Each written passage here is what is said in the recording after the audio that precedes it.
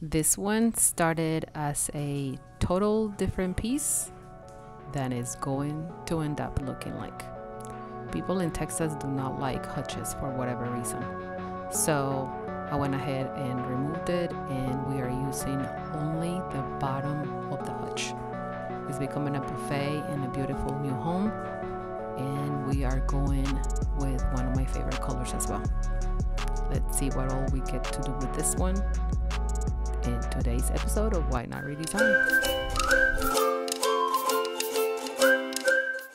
Hey y'all, this is Eliana with Why Not Redesign. Thank you for being here again today. Welcome to those of you who are new to the channel.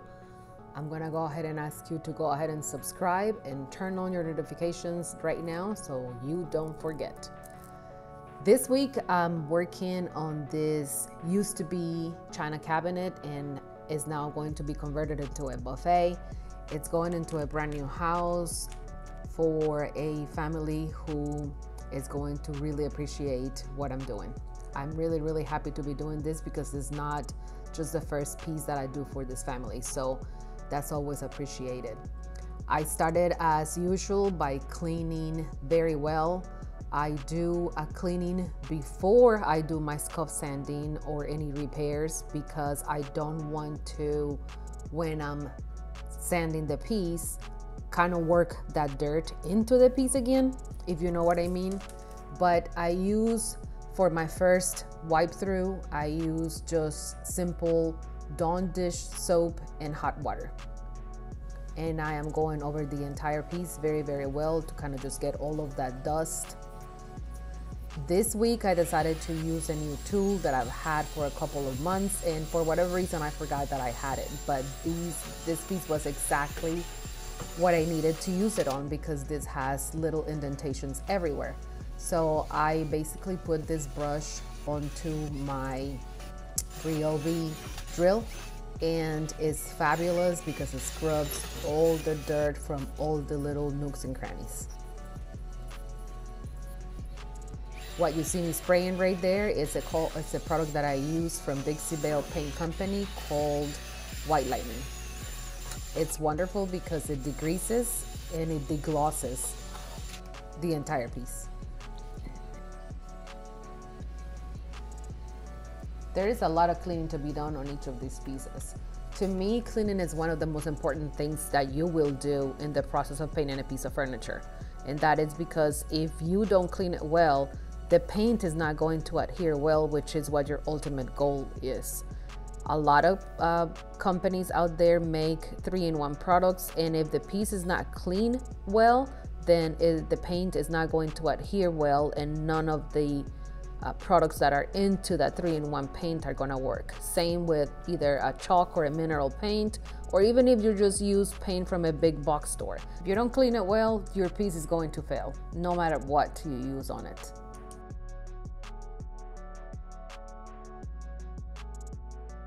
I mentioned before, I am removing the doors because I'm gonna be spraying them later separately, but I am also going to be doing a deep cleaning in all of those little nooks and crannies behind the doors because a lot of dust and dirt can be saved in those areas over the years.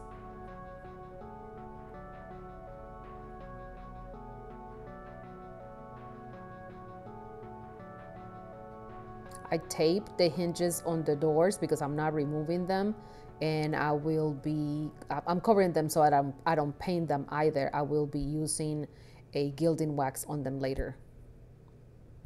I'm beginning the scuff sanding of the piece. This is extremely important, again, for adherence of the paint. I like to do it with a 220 or maybe a 180 or a 200 if you find a 200 in your area of sandpaper. I am also using mud. It's a Dixie Belle product, and basically it's like a spackle. This one is tinted brown. They also have white and black. You can use any of your preference or the one that closest fits your piece. This is basically a product that is going to sit in any of those deep gouges that could be on the piece. I scuff sanded it and the piece wasn't really bad, but it had some deeper gouges in the areas where I'm applying this product right now, and so I'm just kind of preventing They were okay there before because they were not being seen, since the piece was really a hutch and it had that other piece, that extra piece on top. But now this is going to be a separate piece, so I don't want to see any ghosting, which is what I call those little indentations. I'm also going to go ahead and use a brush in any of these areas that I know I usually have a little hard time getting into with the sprayer. So I'm giving them the first coat by brush, and it's just a preference of mine. It's not really something that has to be done. If you are using just a brush to paint your piece, then this will be your first coat anyway. I always do 2 to 3 coats depending on the piece and the paint that I'm using. Some paints require 3 coats because maybe it's a white, usually light colors do. Dark colors are usually pretty good with just 2 coats.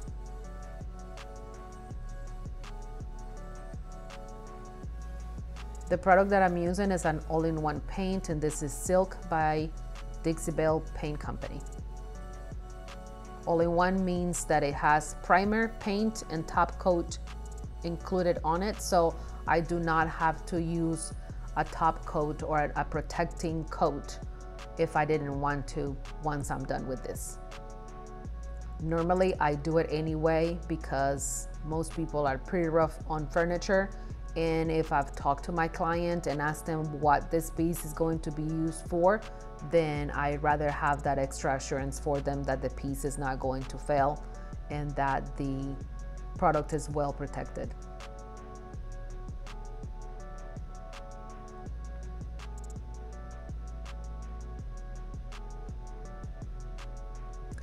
The drawers had very old hardware, so I'm gonna be using new hardware, but this one specifically is the middle drawer, and you will see that it has a huge hole in the middle, and that is because it had a faux keyhole on it, but it was actually put on there as if it was a piece of hardware.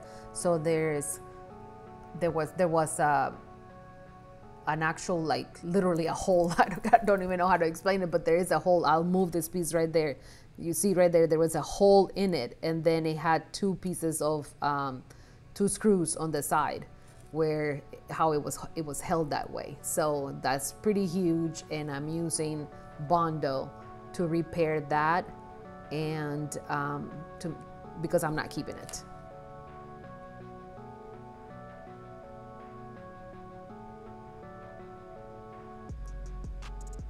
Bondo is a 2-part epoxy, and you use a hardener to put the product on it, or to mix it and put the product on the piece. This one is specifically made for wood pieces.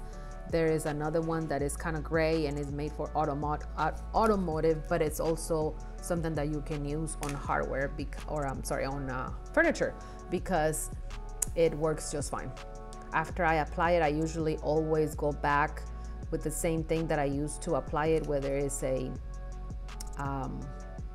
like a popsicle stick, like in this case, or whatever you use. I remove as much of that Bondo before it completely dries, so that it's a lot easier to sand it back when it's completely dry.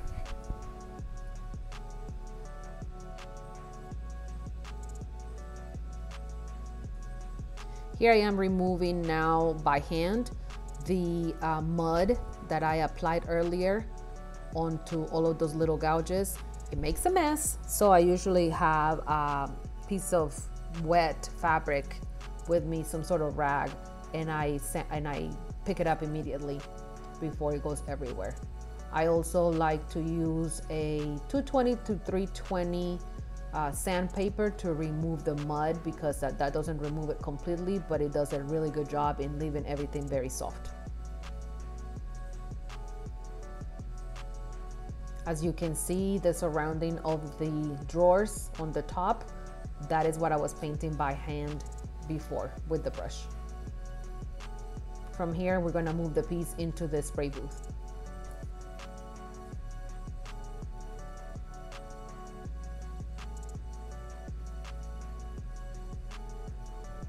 And here we are in my spray booth. This product, again, it's a 3-in-1. So with me applying it the way that it is, I'm basically applying the primer, paint, and top coat. I mix it with about a maybe 95 to 5% water. This product does not like water very much, and so I think my mixture is at like a 95.5, and really just so that it moves easier and smoother when applied from the sprayer. Liquid deglosser, and this product is perfect to clean and not have to actually rinse anything back. I love it.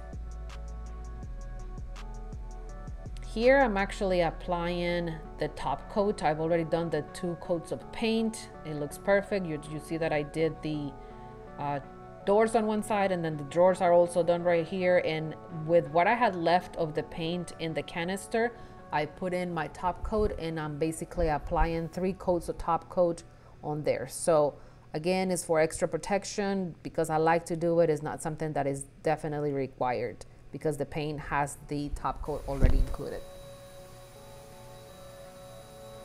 And yes, I applied I added the top coat onto the canister that had paint before, because that also helps deepen the top coat, and it doesn't ghost, or it doesn't glaze the top coat on the piece when you're applying it.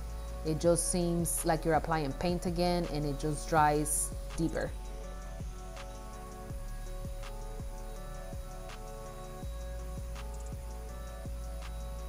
Right there you can see that it looks like I'm applying paint again, but it's actually the top coat because it's tinted.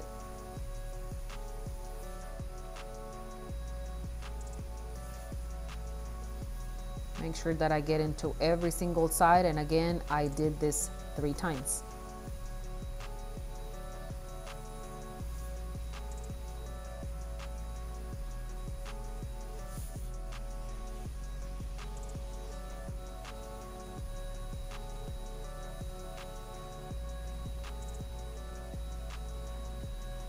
As you can see, I do a light sand between each of those final top coats.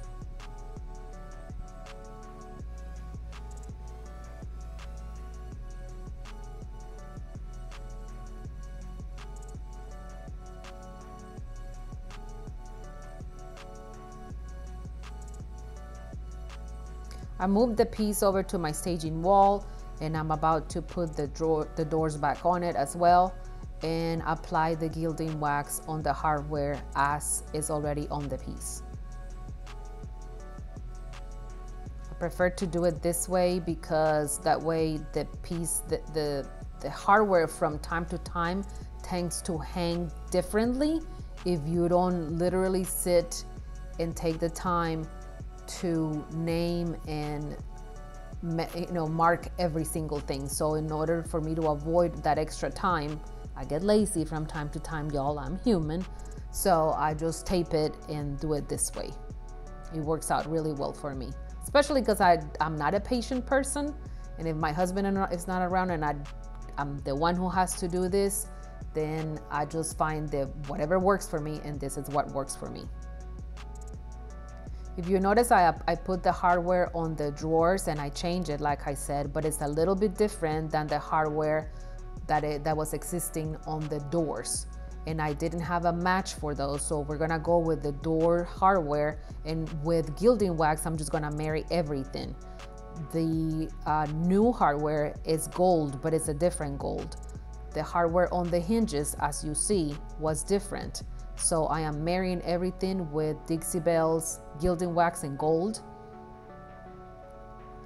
And I apply it even on the existing hardware of the doors to again make sure that they all look cohesive. You can use a card, you can use some tape, you can choose to tape around that and just do it that way. I just got a piece of paper. I've been doing this for a long time, so it's easy for me. And put it behind each of the pieces. Here's another angle. And it was really hard to show that, so I apologize that the picture is not the greatest, but that's easy for me that way. And I just use a little painter's brush. Here's me marrying the gold hardware. It's kind of hard to see in the angle that I'm doing it. I'm trying to do two things at the same time and I'm not great at it. However, you get the idea. I overdid it, as you can see right there. So I am using an oil-based product. I'm using Big Mama's butter to basically remove the little piece right there. If you apply anything with oil, you remove it with oil. So Big Mama's butter is an oil-based smell good product is what I call it, because it smells delicious. But it's basically like a furniture balm. And I was applying it onto the drawers and inside the cabinet anyway. So it's pretty easy to just use that with the gilding wax and remove it. And that way, right there you can see that's the new and this is the old look, new and old. And then marrying everything, that has to be done right there. But you'll see, look at the bottom one and the middle and the top right handle, they'll look the same. So once again, y'all, here's this piece. It was dirty, it was from my stash. I've had it for quite some time. My customer chose it, and this is my new redesign. Deep sea seems to be the beautiful blue that this piece needed, and my customer chose the right color for it. It's going into her home. It's going to be under her TV, but it's going to be also used as a coffee station in her bedroom. So it will be perfect. The gold is just the right amount of bling that he needed, and this is exactly what she wanted. I'm very happy with the result.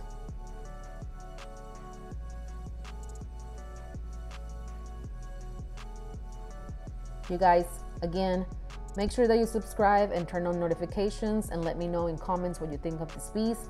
I really appreciate your time today and always, and I will see you again next week. Bye.